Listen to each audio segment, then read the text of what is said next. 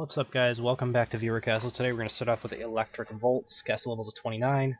Validated on this mage. I'm going to give my mage a try here. Level 29 should be able to be done. Alright, so let's jump into this castle. See what he's got going on. It is time for you to ride the lightning. Alright. This is a pretty standard, like, some sort of a death trap room coming up. So I'm going to just build up a little stun immunity, but not take too much damage. Alright, my stun immunity should be maxed. I didn't really need it for anything, but... oh my god, the silence is killing me. But that thunderclap is just such a long stun that it really doesn't matter much. Waiting until the shield goes off. I took damage from the smelly warrior there, so it dealt a lot of damage to me. Or else I probably wouldn't have taken hardly any there. And the silence hurt. Like, those two things had to be true for me to take damage from that. Alright, so I didn't need to kill that totem, but I did anyway. Alright, I'm gonna use a potion here, because I think I'm gonna take a lot of damage.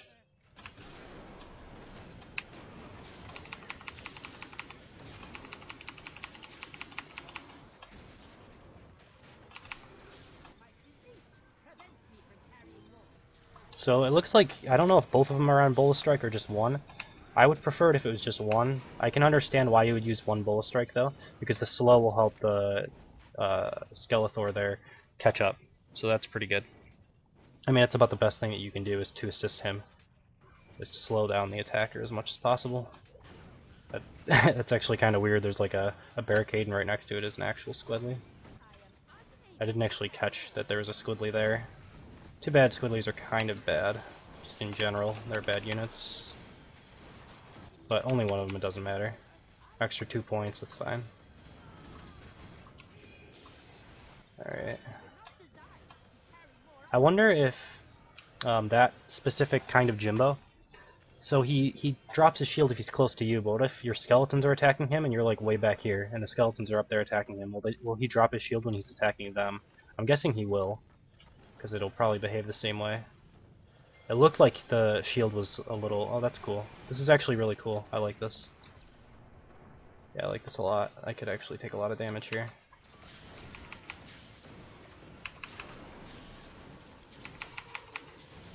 That stuns so long. So I think that my my thunderclap will go through the wall and actually hit these goatmen over here. Yeah, it does, but...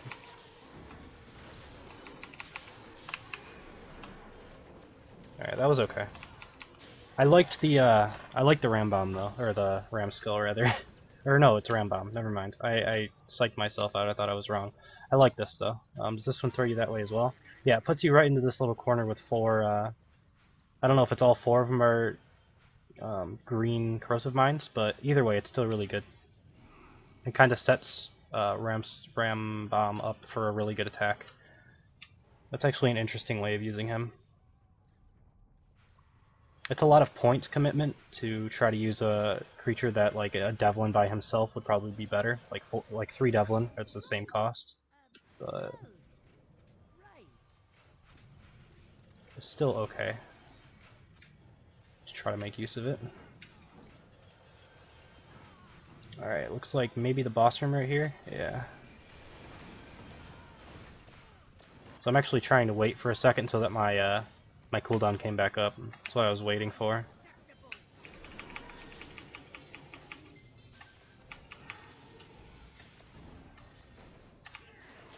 Wow, he jumped on me again. That doesn't actually normally happen. Usually he only jumps when he first initiates or if you get too far away. But that was like mid-range there. Alright, I'll use another potion. Even these potions, the lesser strength potions, still heal me for full, which is kind of ridiculous now. I need to kill off these healers. This is like destroying me right now. Because nothing's dying.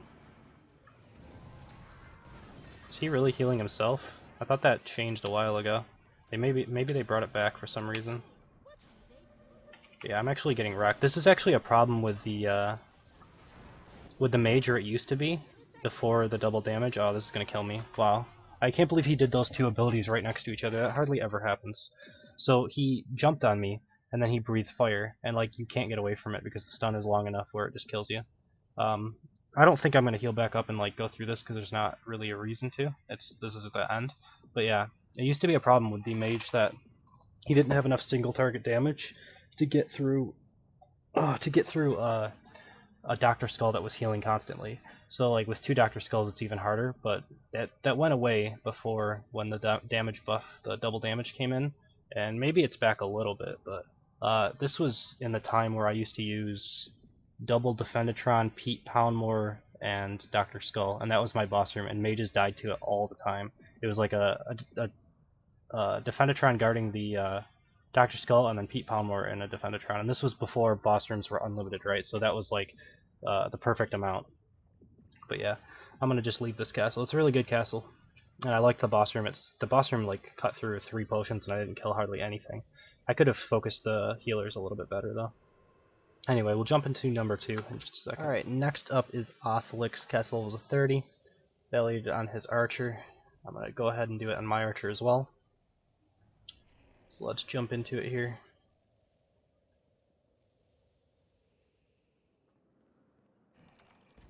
Alright. Let's get him, Mr. Pointy.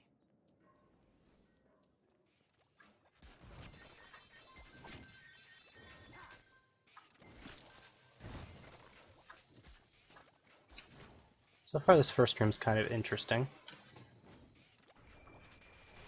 There's a Defendatron down there. I don't think I can hit it from here, but I can try. I think it actually hit the trap down there. I don't know. So let's see. How do I want to do this? Oh my god, I got stuck. That was weird. I think I want to go around to this side. And just kind of jump in and hope. God, that's so much damage. I just need to get into this room now, and I'm silenced.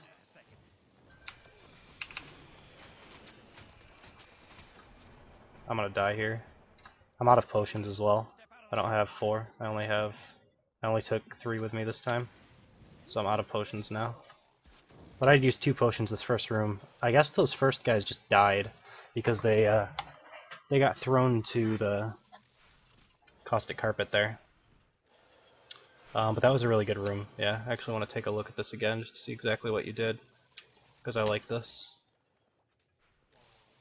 I always see these like spaced out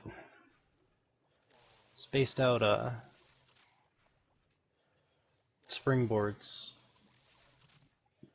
and like they're good and they're bad at the same time. Like if you can you actually fit inside of this area? I don't know. There's something I have to test things with these, because I always see them and I'm like, okay, well that's not as ideal, but then they seem to always work, so I need to try it out, especially in this circumstance, because you have the first 2 throwing you back, but they're throwing you on a caustic carpet, so you can't really build up stun immunity with that.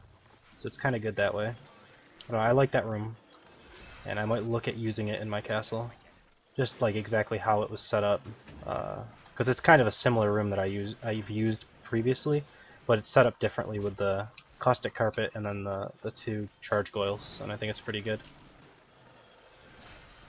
I'd like to see how the masses deal with that, and so get some replays of my own. And then like Devlin are just good in general, right? So you can never really make a mistake by using Devlin.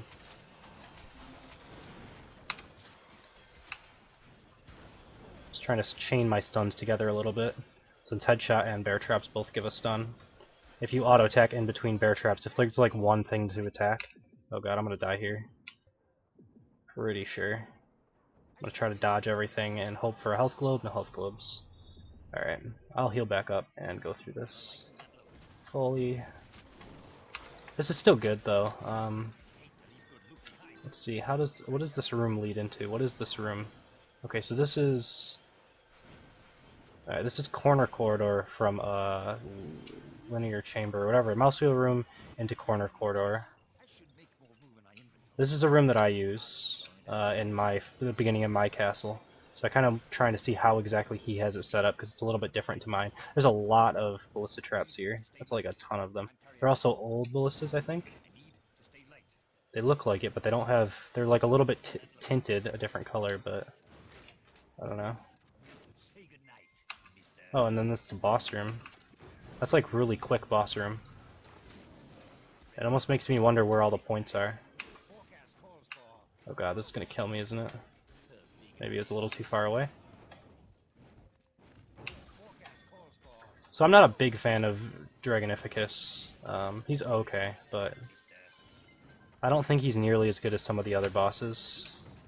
I know some people really they swear by him, but I've never really had him kill me because there's a Dragonificus there. Like, most of the time when I'm gonna die, it's because, like, any boss would have killed me or something, you know? Oh, that was weird. It almost let me through the door. That was really weird. ready when you are. I wonder if if I was quick enough there, if I could have done that. But yeah, it seems like really easy to, like, I don't know. I'm gonna die. I might die right here. Bigger they are. That's mainly because I'm out of potions. Is he really gonna get another fly with that much health? Oh my god. So usually you can kill him in 2, and not let him fly a 3rd time. I might die here, actually. There's like hardly any place to move. That's one good thing about Dragonificus, but oh god. Stay where it is. But besides that, I feel like you don't have a full castle. Like, it was so quick. That was weird. I mean, I died to it, but if I had all of my potions, I feel like I could have made it through. I don't know. It's really weird. Can't carry That first room's really good, but it didn't seem like it was using a ton of points. I guess all of the ballista traps, like that corridor, when you fill that room up, it actually takes up like 120 points, or like it can take up a good third of your castle just through that room, that one room that you have. So I guess I can understand that there, because I have one in my castle as well. I'm not sure if I didn't notice if you had super trap generators either, but those are obviously really good to reduce some of the point costs and add in another group. It seems like, I don't remember how many groups I went through, but like 3 or 4, I guess. I guess it wasn't too bad in terms of like the length of it. But yeah, it was a really good castle. I think I might have been able to make it through if I had all of my potions, but it would have been close because I died and I used 2 at the first room, so that's 3. And then Dragonificus, I would have used probably 1 more there, and I probably would have used all my potions. So, all right, we will jump into the last castle in just a second. Alright, and lastly we have Strongside, castle levels of 29, validated on this archer. I'm going to go ahead and try to do this on my mage since it's level 29, and we will jump into this castle. Alright, here we go. Open this gate. I don't have all day. Alright, so I can see a bunch of devlins over there. There's not really anything on the mage's kit that has that kind of range anymore, at least not that I'm using, so I'm just going to have to kind of go in and do what I can.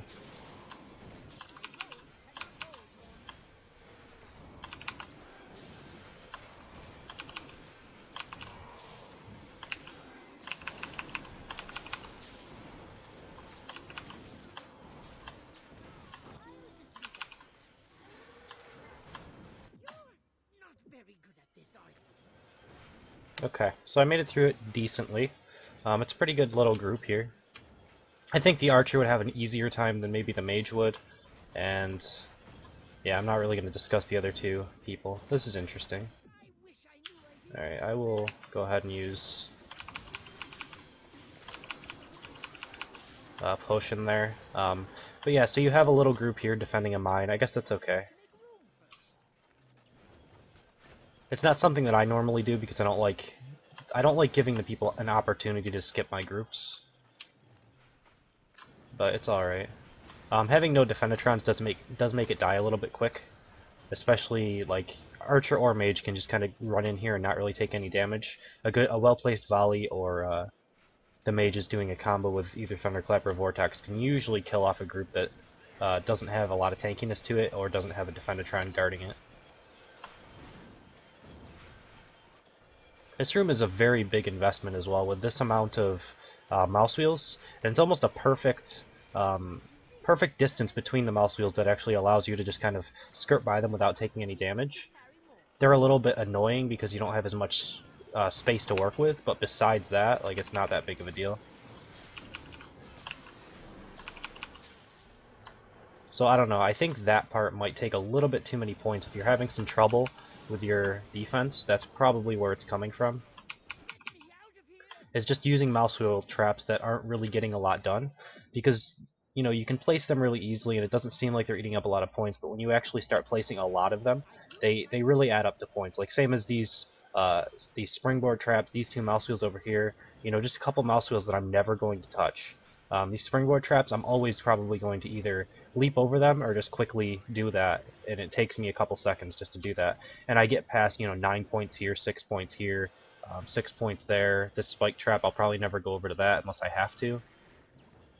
A lot of these mouse wheels in here, like if I just cut this way, unless there's a mine over in this corner, which there is, so I guess that works, but you know, there's a lot of little areas here where you're not going to be dealing damage to the hero, the attacker often enough to really make it worth it, at least in my opinion. Alright, I'll wait for my cooldown to get past these, and then I'll use Thunderclap, stun everything up, Chain Lightning, and block off damage. As the Thunderclap wears off, I'm going to use my Death Bolt to shield myself. I think that's like the ideal way of initiating on a group, is you kind of just go in, you use Thunderclap when they're stunned.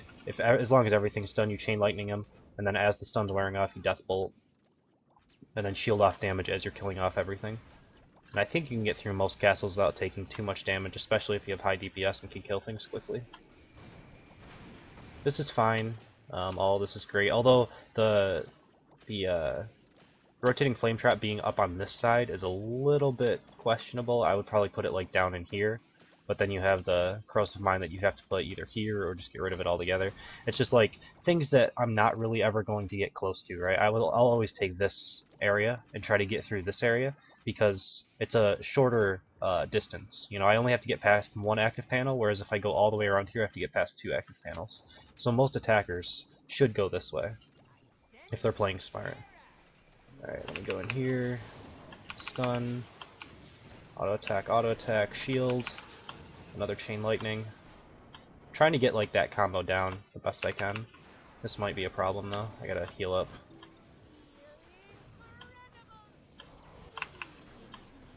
Oh god. I need to get out of this area. There we go, I'll be fine now. I'm trying to get the combo down where like how long it actually takes. Like I think I can do Thunderclap, Chain Lightning, 2 autos, Death Bolt, Chain Lightning, and then auto attack, and then I have no idea after that.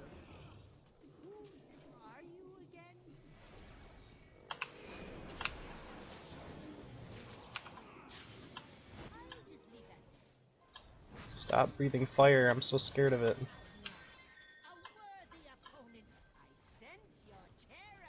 Alright, as long as my skeletons are tanking for at least a little bit.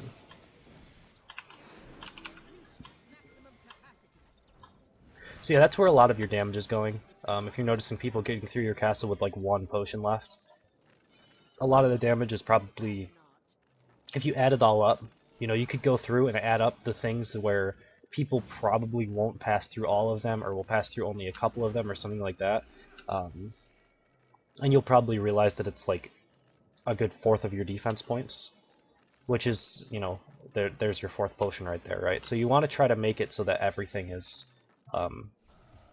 being passed as often as possible. At least that's my opinion. I haven't been building the greatest defenses, so you know, take my advice with you know, as a grain of salt for right now, because I used to build good defenses, but recently I haven't been. Maybe it's because I haven't tested them as much as I used to, but or just because I've been testing things, I don't know. Either way, that's my opinion on why I still have 1 potion left. But yeah, this is number 3, so we're going to end the video here. As always, if you guys enjoyed, please subscribe. If you want to be a part of Eurocast, you can email me at frenzycastleruns@hotmail.com. That's in the description, as well as a spreadsheet that I try to update once a week. Sometimes it takes me 2 or 3 weeks to update it, but it shows everybody's name and when you're going to get your castle ran if you sent me an email. So, you know, check the date on it, and then if the date is after the time that you emailed me and your name isn't on there, then go ahead and email me again, because it probably got thrown in my spam folder or something and I just didn't notice it. But yeah, that's pretty much it. So thank you guys for watching. Hope you enjoyed it, and I will see you next time.